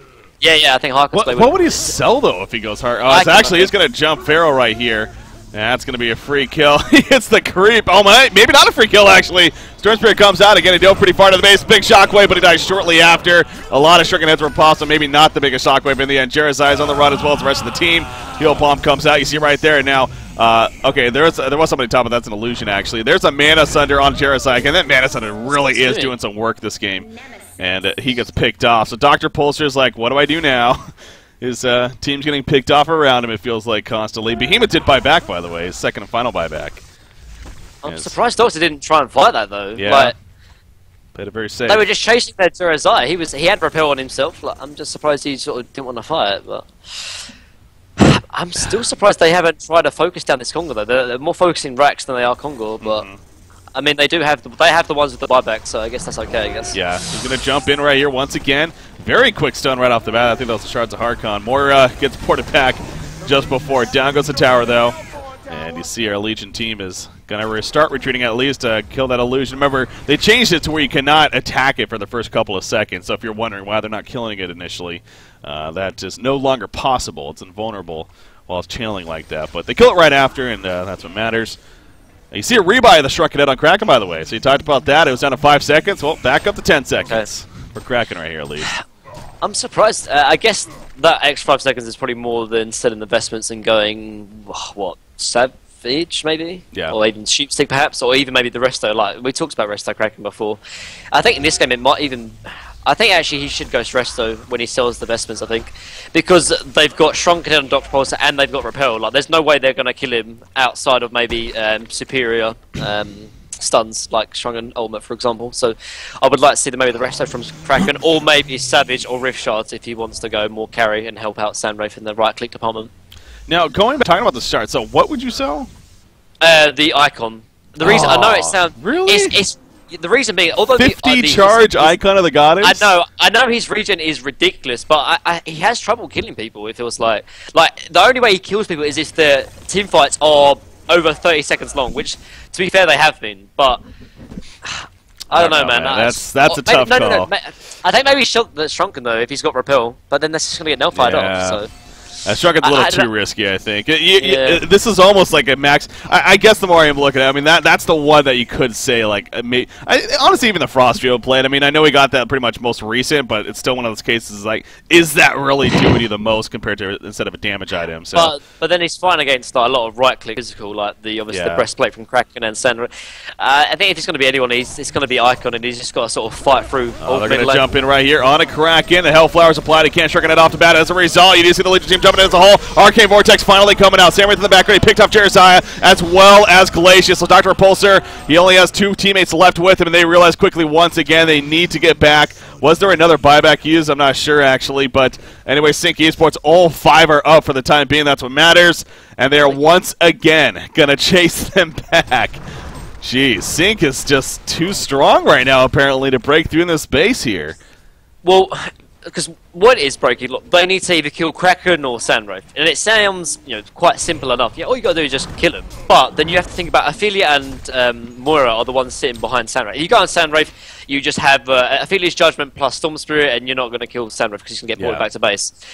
And if Ophelia dies or doesn't have that combo, Arcane Vortex is used from Moira.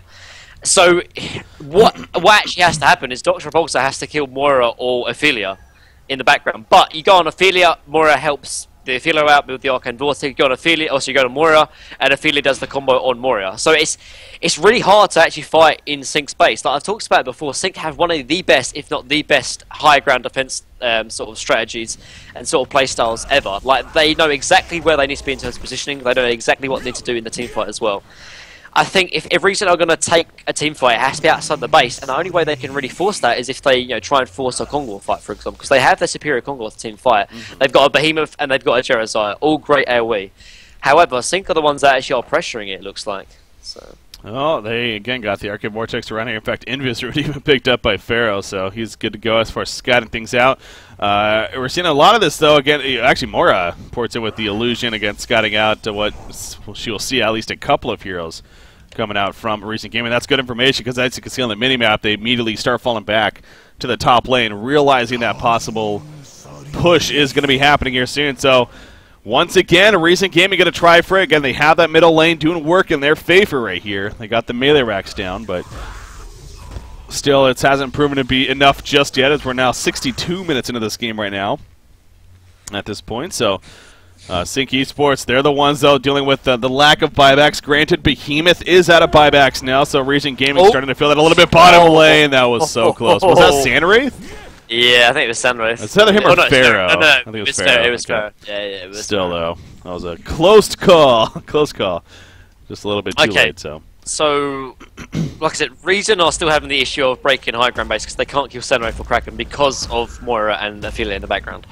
So they have to force a team fight outside of Congo. But when that happens, he does pick up the Harkons. But oh, here we go. Sandwraith jumps in, gets a quick kill on a Glacius. I don't know if he's going to get more, though. Behemoth ports out. Everyone else does as well. And that'll be the end of that. So, yeah, Sandwraith trying to catch them. If anything, check for Kongor. And somewhat correct. As they were in But the area. we were both wrong, Brokey. Yeah, he sold the Hellflower. That's interesting, actually. That's he still got the half on though, so I'll take that as a half victory. I just didn't get which one he would sell. Yeah. Right. But yeah, and I think it makes sense though, particularly against Sandra, who's she has probably bought a strong head though. I guess the Harkon's gonna be really useful against killing the Ophelia and the Moira, which is probably the bigger issue actually at the moment. But Sandwraith now is practically 6-slotted. Maybe you could say maybe he needs to sell the Brutalizer, but even then it's like it's hard to itemize really. Because I think in perfect scenarios, I think actually Sandwraith would like to have a Wingbow because then it would force Doctor to go as Savage, and then it's like, well then what do I sell? Like, I mean, like we're having that issue in that talk again. So in the late game, itemization is obviously very important, but it's very hard to say which one's the superior one. In the meanwhile, Reason is taking Kongor though. Now, Kongor's Kongor's falling right here. I mean, Sync Esports, they got 5 seconds on the Sandwraith ultimate. Honestly, I think they're going to probably use it here shortly. If anything, just to scout it out and kind of make Legion Team chaotic. Moira, in fact, porting in with the illusion initially, going to scout it out first.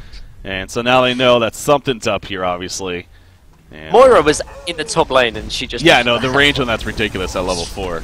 It's over 5,000 range. Yeah, might as well be global, honestly, at that point. So Behemoth, though, leading back the way. They're going to get Kongor. Again, he has the Sandwraith ultimate, but... Oh, man, this is going to be so close, actually. Oh, they're jumping in. Doctor jumps in the background first. He goes Sandwraith. He's locking him down right here. Meanwhile, down here as well, Sandwraith did pop his ultimate. Will he go in? No, he won't. Soul's Blessing was used already. Not much initiation, though, so maybe a little bit early right there. In fact, Behemoth gets caught. Behemoth, he doesn't do a damn thing in that fight. Not one, not two shockwaves, not anything. Doctor, Pulsar lockdown. Dr. Manda falling right here. He popped a shrunken head. He's going for a kill. He won't even get that. The Mana Center was too strong. And Sync Esports wins a big fight right here. Doctor does have a buyback, but Behemoth will remain dead. They're going to get a quick Kongor kill. And that means bananas and token. Boy, oh boy, this game is just continuing to be so close and exciting. They actually give tokens to Kraken and bananas to Pharaoh. Wow, I'm really surprised. Because if Sandwraith dies as well, I think Reason still can win the game though. If they Sandwraith is a full inventory though, man. I mean, I don't think you sell anything in this case. Well, if you kill Sandwraith, I think you win the game because he doesn't have a buyback. So I would have sold Brutalizer, I think. Or not even sell it, maybe just give it to someone else to hold. That's true, drop it at least. Because, like, yeah, Brutalizer is a big pick-off in pick-offs, so they can't TP away, but Brutalizer in a team fight, I'd still value token over that. So yeah.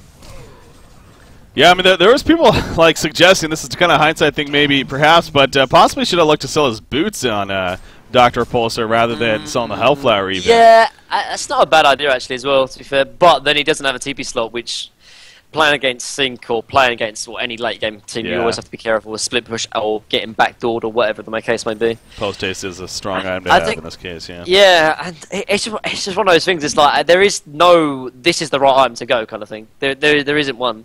Like, there's so many good possibilities of things that you should go or things that maybe you shouldn't, but... Ah, man, this is a tense game nonetheless. Yeah. It's just continuing to go on, and you know, it seemed like recent gaming, especially once the Immortal popped up for Dr. Pulse and everything, it seemed like they were going to start pulling away, but Behemoth is now also in trouble. And I keep going back to, I know obviously there's a lot of good things going on for both these teams, and especially Sync Esports now, but honestly, I think the MVP right now is Moira. Like, that Mana Sunder has just done ridiculous work this game. Their Arcane Vortexes have stalled so many fights as well.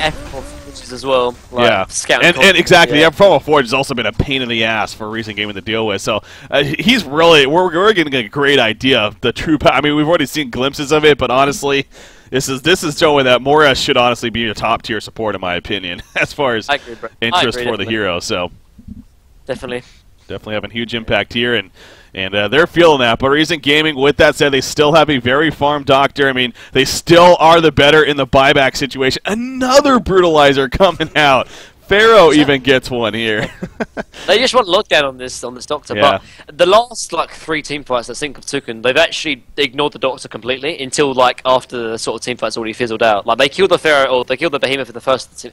So sorry, Samuel does let us go Wingbow. I mentioned it a little bit before, but he doesn't have a Nullfire blade. Like now, he sold the Nullfire for that, yeah. Oh, I don't know if that's worth it, but like it's a really good item because obviously Doctor Repulsor now either has to forced to buy a Savage, and then what does he sell? Like, again, we go back to that issue. What can he go? I think he's feeling a lot better, though, since they have 3 Brutalizers. So it's like, sure, we can't purge off Charm, but we can still lock him down with Brutalizers. Now, Soul's Blessing is a different story. It's the Soul's Blessing, I think, is a bit of a bigger issue than... Because, you know, Doxa has shrunken. Actually, top lane, someone's dead. Going for the kill. Oh, he needs to be careful, though. Okay, he got ported. So, oh, they're doing that, are they? Okay. They're porting Sandwraith as soon as he ports in with the illusion. And then so he goes for a quick kill, and if he doesn't get it, he doesn't get it. But that's an interesting tactic, actually. So the way it looks like is that I don't think Sync want to push, honestly. Because they're not pushing with Token, and Token is down to 130. Unless they're going to group up now and start pushing, then they're not going to pressure high ground, I don't think. I think they're waiting maybe for reason to overextend completely, because the last couple of teamfights, like I said, Sync have actually won them because of... They picked off Behemoth, they picked off Jerozai, they've killed everyone and left their Dr. Pulsar to do whatever he wants. Which I think is the right thing to do, because I don't think you can actually kill this Dr. Pulsar, because he's got Shrunken, he's got Protective Charm, he's got Soul's Blessing, and obviously he's a Dr. Repulsor. Unless you can get like a good mana sunder, I think it's best maybe just focus the enemy team. And like I said, like he doesn't do that much damage really. Like at the moment he's got DD, so yeah, he's going to do a lot of work. But without DD, like he's not the biggest of threats, honestly. Like it's in the late game now, and this is what we're talking about. He does fall off quite a bit because the best thing about him, obviously, is probably his mobility and his sort of damage you can put out. But it's a lot of magic, and magic damage doesn't. I think you are getting to the point where, like. At first, I wasn't so sure, but even with the 50 charge, right now it's only 42, but I say only lightly. That's still a freaking crazy amount of charges. You could say something like a Savage Mace in place of an Icon of the Goddess here, because it's their raw damage output is definitely showing here. Like, who else is going to dish out damage? Who's going to dish out? Look on the damage tab. Like, it's Dr. Repulsor all the way. Like. And that's that's a lot of magic damage as well. Exactly. That's the majority of magic damage. Nullfire Blade picked up by Midas. Now that's funny. We see a Nullfire Blade in the game, but not even on the team that you would expect. Instead, I don't actually know this, but I should know this. But does Nullfire Blade get rid of Mana Sunder? Oh geez, I don't know. I think it should. Yeah, it is a debuff that's applied. So now, if that is the case, I like it. But. So see, now I would wonder though, does it actually give you your mana back right away if you remove it, or would it still regenerate over time? I mean, that could play a role too. So I don't play Mora. Yeah, I couldn't tell you. No clue. And it's one of those cases, like, as far as how mechanics usually work, it should, you would think, but yeah. It makes sense. Not sure. But even that, though, it's good against the Hellflower from Pharaoh, so I still like the pickup there. Like, Midas isn't, like, I talked about him maybe going, like, Instantaneous, like, Elder Parasite and go right-click, which I think, looking back on it, I think he should go, because look, like, Midas, what is he doing this game? Like, 5% damage? Like, it's like nothing, really. But at least he's being useful and trying to help out the Dr. Pulse, so obviously Nullfire Blade is going to use that. So, right, so how do either team win this game right now? Reason, they have to kill Sandwraith or Kraken, which is now a possibility because they don't have Token. But, you know, Kraken's getting tanky, then obviously you've got the Ophelia and Mora. So they have to either find a pick-off outside of the base, or somehow kill Ophelia and Mora and then start killing the Sandwraith and Kraken. And hope that they don't kill Reason before that happens as well. And for Sync, I think they need to kill the rest of Reason and just leave Dr. Pulsar to do what he wants, really. Because, like I said, he's not... Oh, bottom lane. Oh, they are going to jump right here. Is that a real Sandwraith? No, I was going to say. Okay, yeah, he did his thing again where ports back. So even if he went in, he would have been fine. As far as... Well, actually, that's why they got the Nullfire Blade. That's why they got it. Yeah, now that just hit me. It's, we've talked about that before. A port back from Ophelia... That's that you can purge it off, and clearly when they're trying to abuse that now, of sending in a Sandwraith. But we've even seen earlier on in this game where he's in the front lines, he gets ported back though, so he feels safe. But yeah, having the Nullfire Blade will definitely change that Pharaoh? safe idea. Pharaoh, he knows he's in a little bit of trouble. Pops on one wall, so, and it's enough to escape there ultimately. Behemoth's Heart, by the way, picked up on Kraken, man. Yeah, they're not killing Kraken now. Not when Ophelia and Mora is behind him as well. Yeah, he's good to go. So Region, like I said, they got somehow kill Ophelia and Mora in the background, and then proceed to kill Kraken and Samurai, which I don't think they can. Like, I think at the moment, I don't think Sync are going to lose team fights unless they misplay. But I guess we'll have to wait and see. Is that Mora? That's a fake Mora. They're going to jump through in the middle lane on the Kraken right here. That is not the target you want to go for. In the meantime, Mora pops the Arcade Vortex. Shockwave in the background. Behemoth doing some lockdown, but no, he gets stunned before he can fissure even. He gets the second Shockwave off, but Shurkenets were off as well, so minimal damage. So far, nobody did on the helper side make that one dead on Ophelia. However, Behemoth, Midas, and Glacius all picked off. It's just Jeraziah and Dr. Repulsor right now, and Jeraziah very likely going to fall victim right here. He has a heal that just doesn't matter, though. Dr. Repulsor off to the side. Moria is just dealing with him in the meantime, so he's going to port back to base. Another just cleanup from Sync Esports at their base, basically. And I don't know if Reason Gaming has much more fighting power left in them, honestly. They don't. It's got to the stage where Sync are too strong in team fights. So he does the Savage breaking. So he solves the icons, buys the Savage. Yeah. But no buyback on Behemoth, no buyback on Midas, buyback on Jeraziah, and no so it's 2v5 in this, 2v4. Can they defend? I don't think they can. No token or Nox Pulse, so this is going to be the final stand almost. Yeah, he's got the Savage Mace finally for some raw damage, as you pointed out, but just too little too late. That expression definitely fits here once again. Jeraziah, he buys back. There we go. Dr. Repulsor is like, I got to try something, as our base is starting to die right now. They get the easy tower kill, though. They jump him. That charm is saving him somewhat. Again, they do not have a Nullifier Blade anymore, so it just doesn't matter, though. There's way too much damage from Sync Esports, especially with only minimal heroes up, and they get the rack. So, again, we're not over yet necessarily, but you can definitely feel Sync Esports has definitely taken control of this game. I really disagree with Dr. Paul's starting build, because the reason being is that, okay, right, so reason they can't win teamfights anymore, like, with that last teamfight was clearly evidence of that, right? So that's what we know from now on. After the last teamfight, reason they did exactly what they needed to do to win the teamfight, but even that, it wasn't enough. They killed Ophelia, they killed Amora, as I said they needed to do. But then, by that time, Standard and Kraken killed the rest of Reason. Dr. Paul still survived, but like I said, he's not been a big impact in this teamfight. So reason they have to win the game without team fighting. So how do they do that? They need to split push, and they've probably got one of the best heroes to do that. So he needs to. This sounds ridiculous, Breaky. I don't know. We've never seen it done before, but he needs to buy flying couriers and needs to have puzzle box minions on either side of the lane to split push. He has to win the game by himself. Well, this is a game that would require something like that. I know this sounds like really weird and wacky, but this is the lengths what he needs to do to win the game. This is why I said I disagree with him buying Strong Nade, because now he doesn't have 3,900 gold.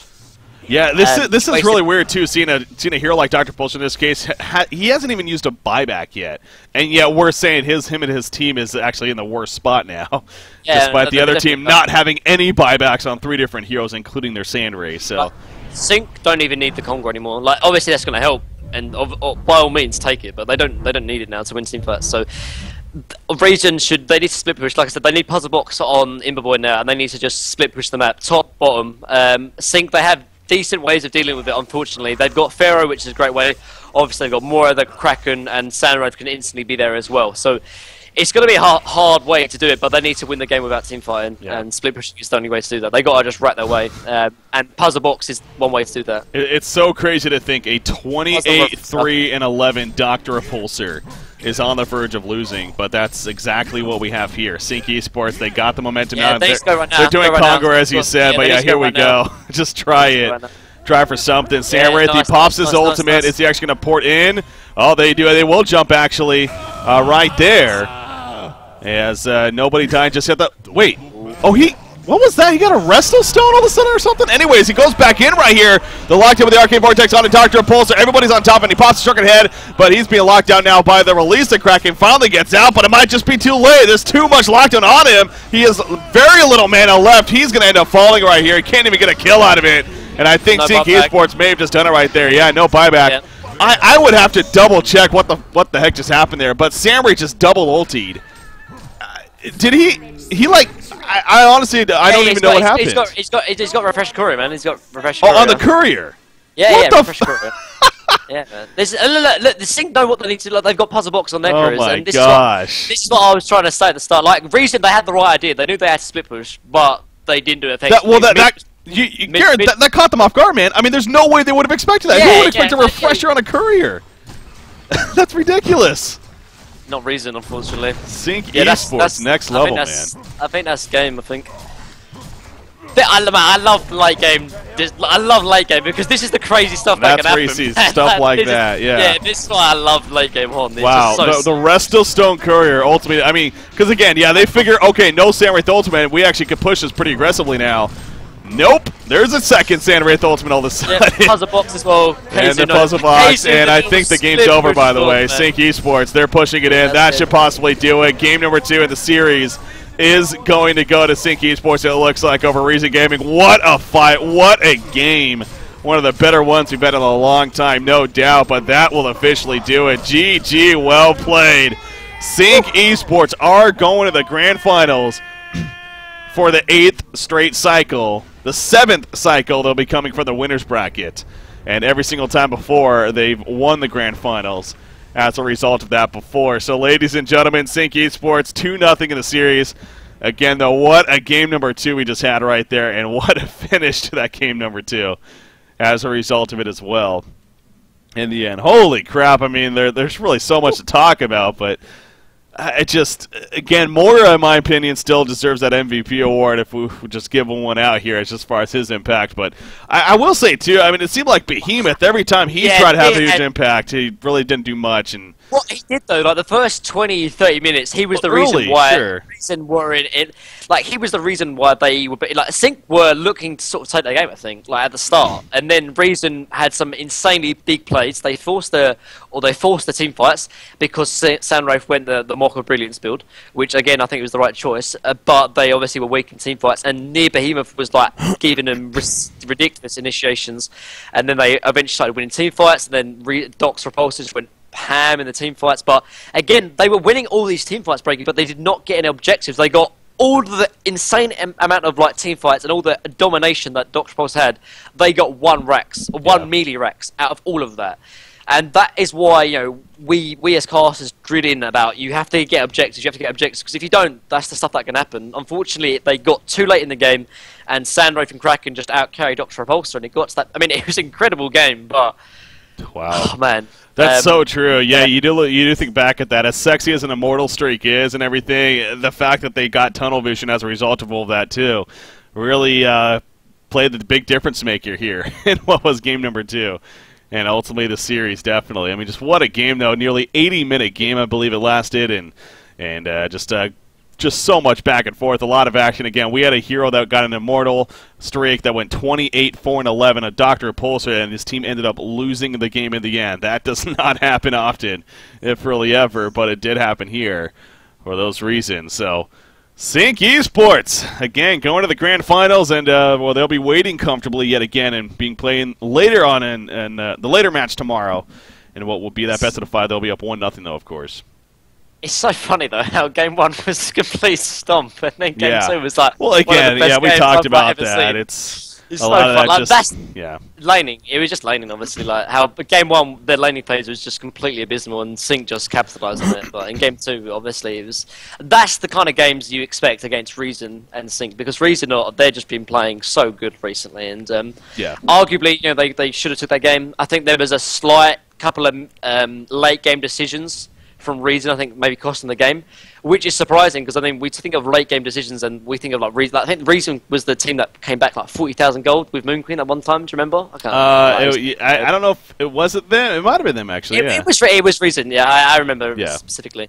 Yeah, they came back for like 40k deficit, but yeah, a couple of things like no puzzle box. I know this sounds like it's a really small thing, like in terms of how used it is in normal games, but in late games that's how important it can be. Like the puzzle box couriers, like the split pushing, not pushing out lanes, all these little things does add up eventually. In Sync they were just too hard to handle, unfortunately. But great game, and I don't know, man. I think Reason are going to meet Sync in the grand final. Like I just don't think Nullstone will be able to compete against Reason if Reason are on form like this in Game 2. Yeah. But I guess we'll have to wait and see. But I don't see it. Like neither Tree or Nullstone, I don't think can compete with Reason right now. Yeah. I just don't see it. Jeez, what a game again! But ladies and gentlemen, Sync Esports, they're making a statement here to finish off the season again. They've already earned and claimed their trip to Thailand as a result of being first place in the standings. And no matter how this cycle would have played out, they had that anyways. But clearly, still showing that they're here to play. They're still here to take this cycle and take home their fair share of the prize pool, as well as lead that momentum into what's ultimately going to be a great World Finals event eventually. But Reason Gaming, sure, they fall short here, but again, they're still